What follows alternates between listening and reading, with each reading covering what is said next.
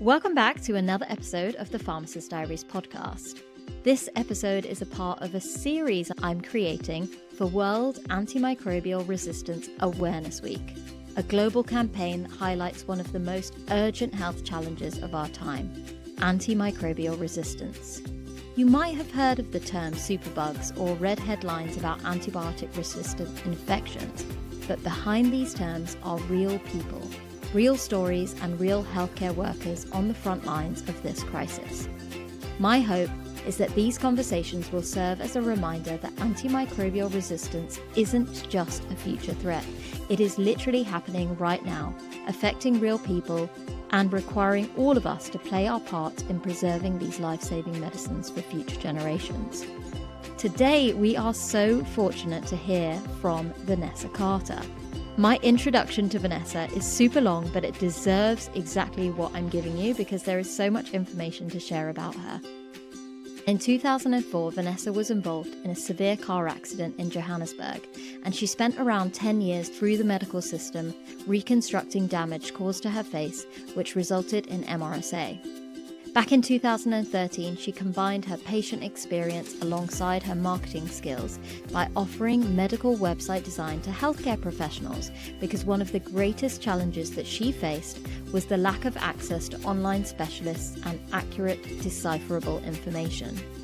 In 2013, Vanessa had been appointed as an advising patient to multiple organisations and groups, including the South African Antibiotic Stewardship Programme. She has been nominated for various Business Achiever Awards, and she won the Woman of the Year Directors Award in recognition of her activism and community upliftment. One of Vanessa's major achievements has been her contribution towards the implementation of the Antibiotic Guardian Pledge campaign in South Africa. The pledge was later adopted by the National Department of Health, and Vanessa won the Antibiotic Guardian Communications Award for her commitment to promoting patient and public engagement. And in 2020, she started a role as a part-time communication manager for the Commonwealth Pharmacists Association. We are so incredibly fortunate to have her here today, and I cannot wait to dive into this conversation. Hello, Vanessa. Hello, Anisha. Thank you so much. Yeah, and such a long introduction because I just felt like I couldn't decide what to even include because there were so many incredible things that you're involved with, things that you've implemented, so many different skills that you've used as well in this journey that I just was like, no, I'm just going to have all of it. It's a long intro, but one that's kind of worth all of the information. So I'm so happy to have you here, and I'm so glad I'm doing this series for World Antimicrobial Resistance Awareness Week. It's such a mouthful, but we like to call it WAAW. And today I really want you to be able to share with us your journey as a patient. So my first question to you is that can you share that story and tell us what was your first experience with antimicrobial resistance as part of that journey? Yeah, sure. Thank you so much, Anisha. Thank you for having me and for that kind introduction. I think the bio that you read was, it's an ever-evolving bio, as advocacy is. There's one thing I just want to quickly add is that I'm also the chair of the WHO task force of AMR survivors. So it's come a very, very long way. I've been advocating for the last 11 years. But before I started as an advocate, I was a patient. I was somebody that was in and out of hospitals. I was fighting for my life many times. And to kind of give you a little bit of a brief background, in 2004, I had a severe car accident in Johannesburg, South Africa. As you can hear by my accent, I'm South African. And I was a passenger in the car. The driver, there was a car that overtook our driver on the wrong side of the road, and our car went into a violent spin. And ended up into a concrete wall. And I was resuscitated on the side of the road, taken to Charlotte Maxeke Johannesburg Academic Hospital, which is a public hospital in Johannesburg. I was kept on life support, and I was put through quite a few surgeries to save my life. One of them was a stomach surgery, abdominal surgery. We had a lot of internal bleeding. And then I had a fractured pelvis. I had neck injuries, back injuries. And I had multiple facial fractures as well. And I also lost a right eye. I recovered from that, and I kind of had to then navigate the whole system afterwards. And the most complicated were because of my face, because I needed different types of specialists to reconstruct my face. And so I needed different types of prosthetics put into my face to make it look normal again. And so, to cut a long story short, in my 6th year of facial reconstructions, I had a prosthetic implanted to kind of, correct the bone, the cheekbones that were broken. And, this was kind of not the first surgery I had. I was discharged, but 2 weeks after I was discharged, I felt fluid on my face. I was out shopping one day. I got into my car. I felt this fluid. I pulled down the rearview mirror and I saw this pus seeping out of my face. And I was like, whoa, what's going on here? Because I haven't seen this before with the other prosthetics, that were implanted. So I phoned my doctor's offices, which is a plastic surgeon and maxillofacial surgeon at the time. And they said, sounds like you might have an infection. Come into the hospital. And what happened was I was admitted to the hospital. They did a debridement, which is kind of like a cleaning of the prosthetic. They did a little bit of reconstructive surgery because the infection had eaten the skin away. I was discharged, but 2 weeks later, the infection came back again. We did the same kind of surgery, but 2 weeks later, the infection came back again. I was then kind of, passing between specialists. So, between the plastic surgeon, maxillofacial surgeon, ophthalmologist, ENT surgeon, told that I needed to go for sinus drainage because I damaged all the sinuses on my right-hand side. So we did a sinus drainage, but 2 weeks later, for the 3rd time, the infection was back again. So then I went for it, back again, where I was told that I need to go for another sinus drainage. And at this point in time, I had a very good relationship with my plastic surgeon. And he said to me, Vanessa, if you do not remove this prosthetic, which is very infected, this infection is not going to go away. But I was getting differing opinions from the other doctors. They were trying to kind of save the prosthetic, and the plastic surgeon was trying to kind of remove it. And so I went and I decided to go for the sinus drainage to try and save the prosthetic because I didn't want to have this prosthetic taken out. It would have meant quite a devastating effect on me. But lo and behold, when I woke up, the prosthetic was removed. And the plastic surgeon had done it, even though he wasn't supposed to be in the theater at the time. And for the first time, when I woke up after the anesthetic, the ENT surgeon at the end of the bed said to me, the plastic surgeon removed the prosthetic and he sent it off for testing. And that was the first time I heard the word test.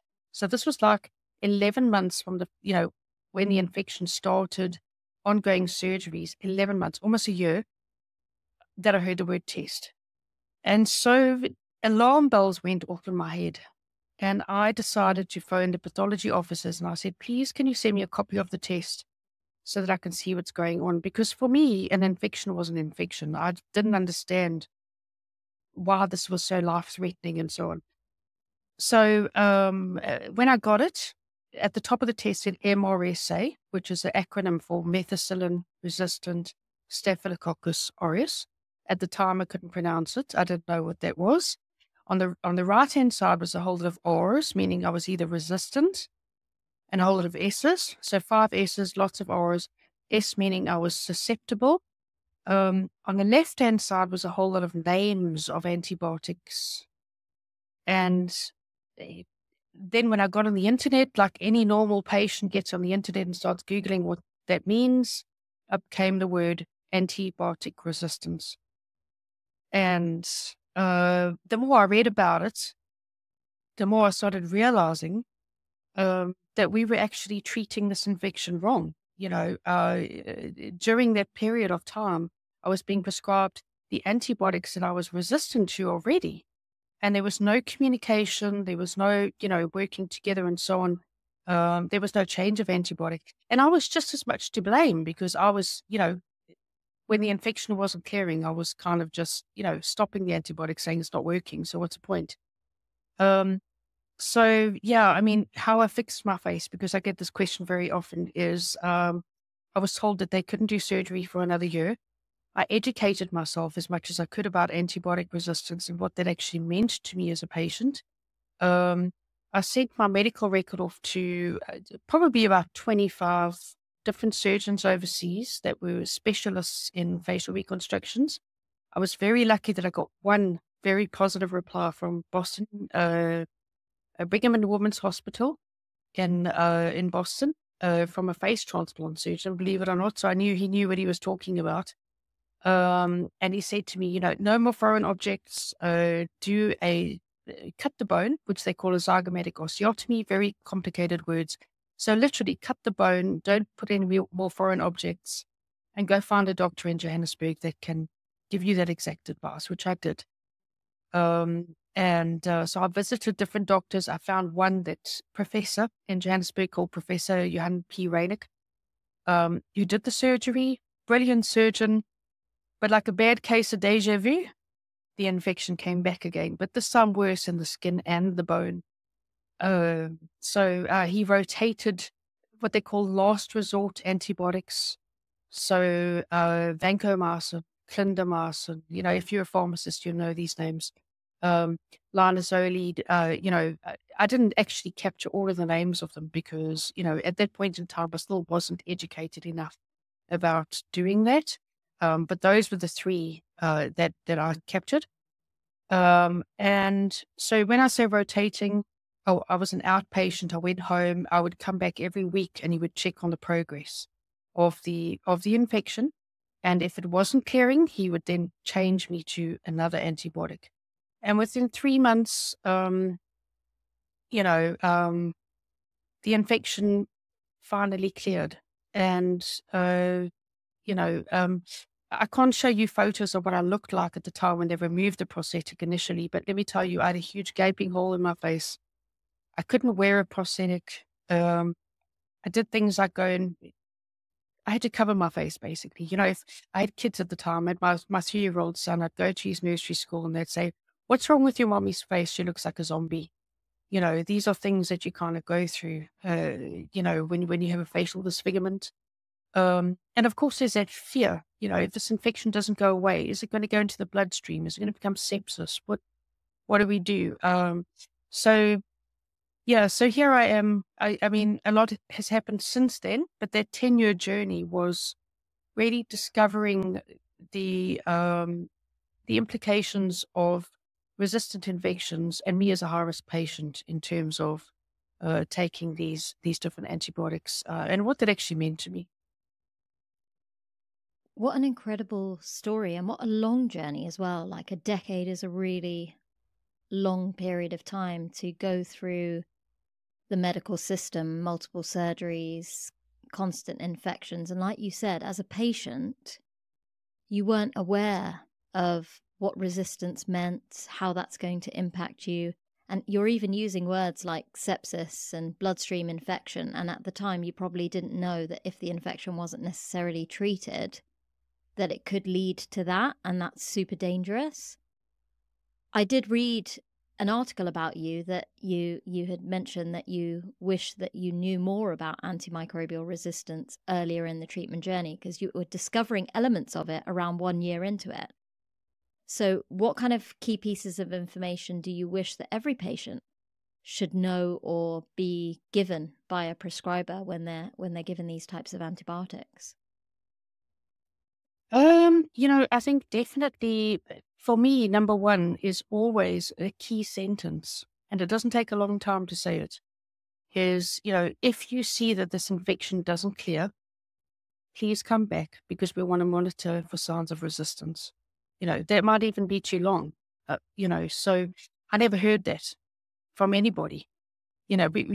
Sometimes we just prescribed a course of antibiotics and that's it, But for me, it's that one sentence. If the infection doesn't clear, we just have to monitor that the infection is responding to these antibiotics because it might be resistant. It might become resistant. Do you know what I'm saying? So I advocate quite heavily about that. Also, infection prevention and control. So, the acronym that the medical world uses is RPC. Only much later in my journey, I used to hear the words right in the beginning was keep it clean. What does keep it clean mean? Because right in the beginning, you hear these old wives' tales of like, keep it clean, use clean water. So do I boil the water? Can I bath? Can I, so when I suffered with that MRSA infection, I realized, hang on, I need to be using sterile water, and I need to be using sterile cotton balls, and I need to be sterilizing my counter at home. And so I know it sounds ridiculous, but I should have known that as a patient, but we actually don't, so this kind of, maybe in the healthcare system, they should be doing more about that, giving you more information at the point of time when you have an infection to say, practice strict infection prevention control at home and how you do that. What does that actually mean to a patient? It's obviously in hospital settings, it's very clear. But also, I also say most of the marketing for that, coming from a marketing background, I'll speak from that perspective. They put the posters above the sink, right? They put the posters above the, as somebody who was in ICU, many times I couldn't walk to the sink. So where that RPC communication happens, we need to think very carefully in terms of the patient journey. Does it happen when they are admitted to hospital, depending on which ward? So is it ICU? Is it the trauma ward? I was in the R ward at one point in time. At which point in the journey does that happen? When you go to your doctor for a follow-up, does it happen then? And again, let's change our terminology. Does keep it clean make any difference to patients? Didn't make a difference to me. I think the other thing is really emphasizing the term equal intervals of taking your antibiotics. When I was under the care of Professor Reinecker, that's one thing that he really emphasized with me, because back in South Africa, our pharmaceutical packaging said take it twice a day. And, in many countries, this is the problem. Twice a day could mean twice in the morning. It could mean, twice in the afternoon, So I've seen in England that you do kind of have that equal intervals education. But I think we need to be very, very clear on that, because that was something that I was doing sometimes. Is if I was missing a dose, I double dose sometimes. And a lot of patients do that. And I think that education at the end of the day comes from everybody. It doesn't just come from our GP. It doesn't just come from, our pharmacist. It's at every single point of the patient journey. So it's the nurse, it's the pharmacist, it's on the pharmaceutical packaging. We need to educate patients as a team. And I love that, because I think as life is evolving and we're becoming very tech savvy, a lot of things are becoming digital. You see videos, short form content, reels on Instagram, lots of people utilizing social media, that we've got this golden opportunity to be able to reach a massive audience through video and audio content, or video, or even not video and audio content, but also the posts that we create through social media. And I think that this platform is a great place to showcase the pharmacy profession. That's what my main aim is. But when I do a series like this, a lot of it is advocating for things that are happening that I see on a day-to-day basis. And I'm working directly in adult infectious diseases at the moment.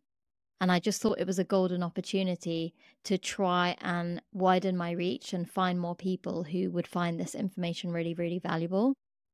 I think if you had a vision for the future, because you shared some really important things that even I wouldn't expect that my patients to know or not know, and even something as simple as putting a poster above a sink. If people don't get to the sink to realize they need to wash their hands in the first place, then we haven't really communicated our message very well, and we're not reaching the actual target audience that needs it in the first place. But what is your vision for patients? What would you love to see in the future in terms of how they could better monitor their antibiotic history, why this even matters for the future, and like where the value is? What would you love to see for other people?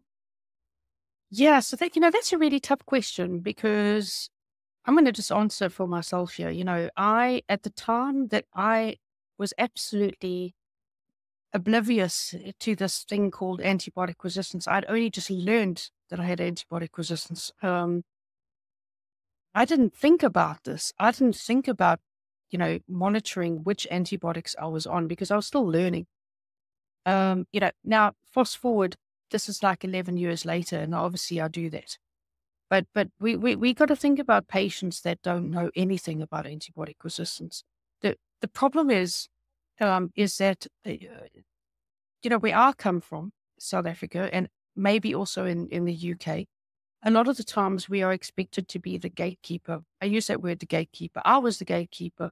So when you go from doctor to doctor, from my experience, they would say, "Can you tell me when was the last time you went on antibiotics?"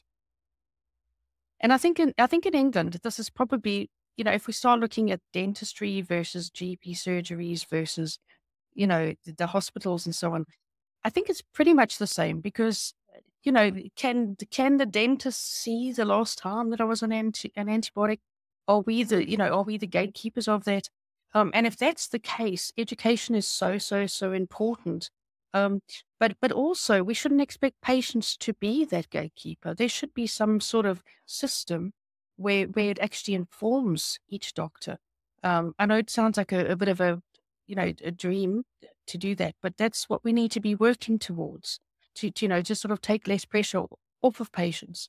Um, because maybe by not knowing, I mean, I know during my journey, I was on penicillin type antibiotics the whole way, even when I had MRSA. Um, how do we know what all of these different classes of antibiotics do? So I could be talking about clindamycin, I could be talking about vancomycin, I could be talking about, amoxicillin, and so on. But yeah, I think it is important that we try, if we can, to keep some sort of record. But again, think about patients that are very ill, especially the elderly and so on. It's not fair for them to be able to, to do that. So let's come up with better solutions. And moving countries as well. This is also a problem. If moving from South Africa to England, what I found was when I had all those antibiotic resistant episodes, I've had to volunteer that information. Imagine I didn't understand antibiotic resistance. I could never have told my GP. I could never have, every single time I go to a dentist or a GP or someone, I always volunteer that information. I'll say, I've really got bad history with MRSA. So whatever you do, just be very, very vigilant on how you provide my care. Because of course, I do have ongoing care that's required. And I use dentists and GPs as an example because that's an ophthalmologist.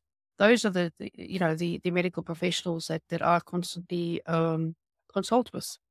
And yeah, so again, like I say, that's if only the systems work better is what I want to try and say. And that information also needs to be given access to patients because if they move countries, at least they can take that information with them. We're a long way off from that, but hopefully we can get to that point.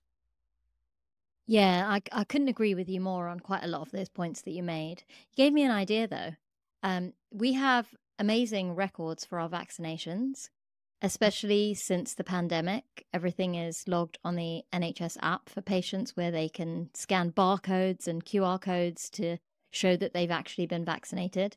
I guess there shouldn't be any problem doing something similar for antibiotic use and recording your history. And that's something that you can have on an app or you could print with you if you're traveling to another country or if you're moving countries as well.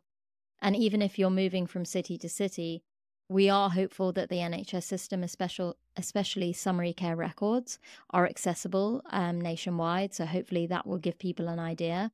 However, we are lacking some information from hospitals because that information doesn't necessarily come across. So if you have been as poorly as you were and going through a paper-based system potentially where drug charts are still paper-based, there's no way of all the antibiotics and resistance patterns that you've been exposed to will then transfer back to the GP. So we do have a long way to go, but I think we have to keep trying. We have to keep advocating. We have to still communicate on a national and global scale. And I think we are doing that in so many different ways, but of course we can definitely improve, for sure. I wanted to ask you, because you're doing so much work on a global scale with regards to advocacy. You're involved with high-level policy discussions at places like the World Health Organization. What do you genuinely see as the most kind of urgent changes that we need to build into our healthcare systems to help people who have drug-resistant infections, or even those who haven't got it, but preventing them from happening in the first place? Well, yeah, I mean, that is such an important question because policy makes a huge difference to all of this. I think number one for me would be participatory approaches to designing solutions. And what I mean by that is working with patients to understand, working with all stakeholders, of course, everybody being at the table to understand what the gaps are to designing solutions. I will always say awareness raising because, as you know, antibiotic resistance is not something that's commonly understood by patients and the public. And I think it also puts a lot of healthcare professionals off in terms of explaining it because you might get into a very long-winded conversation. But, we need to find ways to do that. And of course, on the Global Action Plan, for example, and at the political declaration, this is a huge priority to raise awareness for AMR. It needs to be as common knowledge as, that putting sunscreen on, or smoking causes cancer. We need to know overusing antibiotics it causes resistance. That's what we need to aim for. I think also diagnostics. I'm going to say diagnostics because in my case, diagnostics were a huge turning point for me. And I think that, I'd never ever blame healthcare professionals because it can't be easy to prescribe antibiotics for something that is, empirical. You're basing it on the symptoms. If we had diagnostics the same way that we do, for example, one day, like we do for COVID, where it's COVID, or it's a viral infection, it's a bacterial infection, I think that could make a major difference in how we use antibiotics and other antimicrobial medicines. And I think also we can start teaching this from a young age. People don't always understand the difference between bacteria, viruses, parasites, and these different four microbes, these different microbes that we have around us.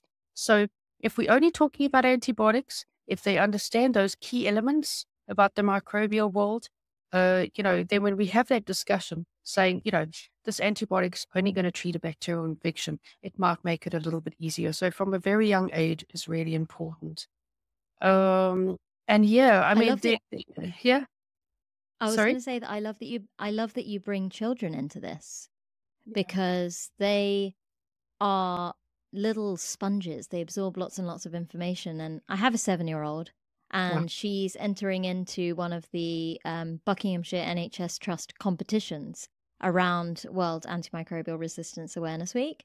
And she's creating a poster about microbes.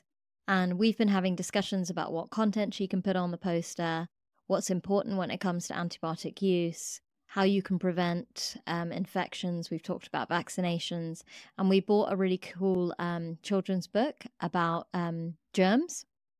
And it's one of those really lovely books which all the little flaps come up and you can see all the little images and pictures and things. And it even talks about all the roles that you can have as a healthcare professional with regards to antibiotics, and whether you follow the microbiology route or the pharmacy route or become a GP or become an advocate, all the roles within the book. So it's been really interesting to see how much that she's learning, even from a really small conversation. And I just love that you bring young people into it, because I think that they are the generation that we really need to focus on to make sure that they are fully educated and understand the impact on the world, because they're the ones that can make a difference. Yeah, absolutely. You know what, my son has autism, and even him, I've kind of drilled it into him. And he gets it. I mean, I always want to say, the problem with the AMR realm at the moment is everybody's saying it's so scientific. I'm not scientific. I'm not a science, expert, But it's not about making scientists out of people. It's about creating common knowledge. It's about creating a basic understanding. I don't think we need to go beyond that. That's not what we're here for. So, so that should be our goal. And as you say, your young child, 7 years old, that gets the basics of it, and also goes home to their parents and puts a little bit of pressure on to say, you shouldn't be doing this. And of course, for a One Health approach, you should be washing your hands after you work with that meat. You should be, there is so much that we can do. So, this is a role of an advocate to say, we are here. We are the ones that are feeling the effect of this. There are a lot of people dying, and it's so important that knowledge doesn't necessarily change behavior, but it certainly gives you the option to make better choices. As somebody, that in my case, had I not been given the choice to make better decisions, I might not be here today. So, yeah. Yeah, absolutely. And I love that you raised that. I really want to thank you for your time today. And I'm so glad that we had the opportunity to connect. I have connected with you on LinkedIn and obviously saw your story, and someone made a recommendation for me to reach out to you as a great patient to obviously share their story and also all of the incredible things that you've been doing over the last 10 years. I'm absolutely amazed by your journey. I'm super inspired by how involved that you've become in the world of antibiotics as a non sort of healthcare professional, and also the link between having a digital marketing background and how that you can use that as a tool to share more awareness and advocacy. So thank you so much for making the time to have a conversation with me, to share your story with us, and also being an amazing advocate for what we're trying to achieve. Sure. Anisha, thank you so much for having me and the opportunity to talk about it. Thank you.